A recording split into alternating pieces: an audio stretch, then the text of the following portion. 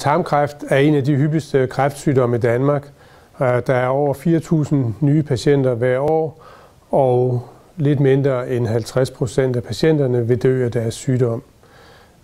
Helbredelsesmulighederne er meget afhængige af, i hvilket stadium man får diagnosticeret sygdom, fordi den eneste helbredende behandling er kirurgi. Jeg vil lige illustrere det her med stadier og helbredelsesmulighederne. Det tidligste tarmkræftstadium er såkaldt stadium 1, hvor svulsten her i tyktarmen sidder kun i slimhinden, og hvis vi får patienterne så tidligt, så vil 75% af patienterne kunne blive helbredt ved operation. Vi får ikke så mange af de her patienter uheldigvis, fordi at sådan en svulst i lang tid ikke vil give nogen symptomer. Det er mere almindeligt, at vi får patienterne i stadium 2, hvor svulsten er vokset fra slimhinden igennem tarmens væg.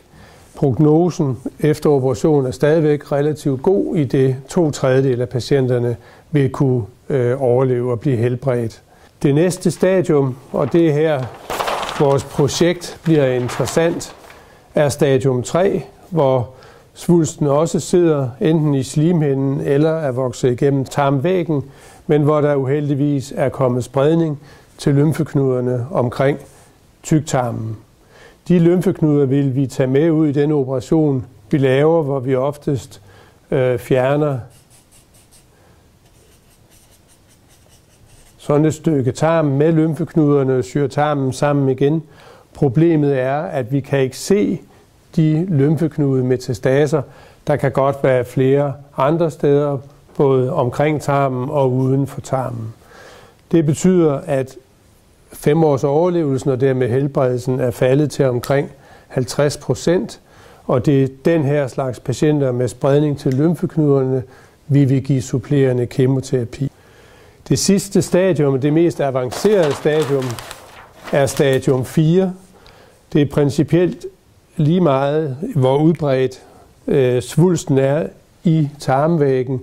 Problemet med stadium 4 er, at der er spredning, metastaser til oftest leveren, som jeg har illustreret her, og under tiden til lungerne.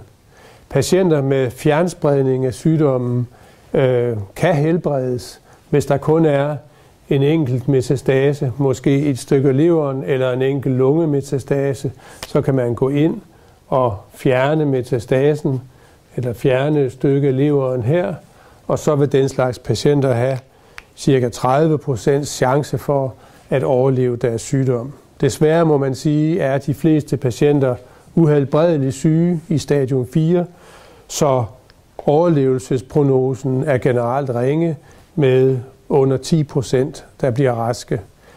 Den slags patienter har vi sjældent en kirurgisk behandlingstilbud til. De er fuldstændig afhængige af kemoterapi.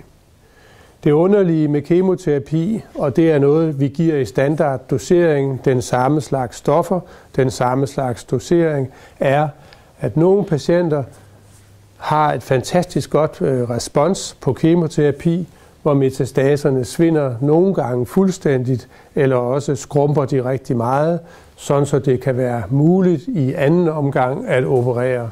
På den anden side er der også nogle patienter, der på den samme behandling overhovedet ikke har effekt af kemoterapien. De patienter påfører vi bare til tider alvorlige kemoterapi-bivirkninger, uden at de får nogen som helst gavn af behandlingen. Og det vil vi selvfølgelig rigtig gerne undgå.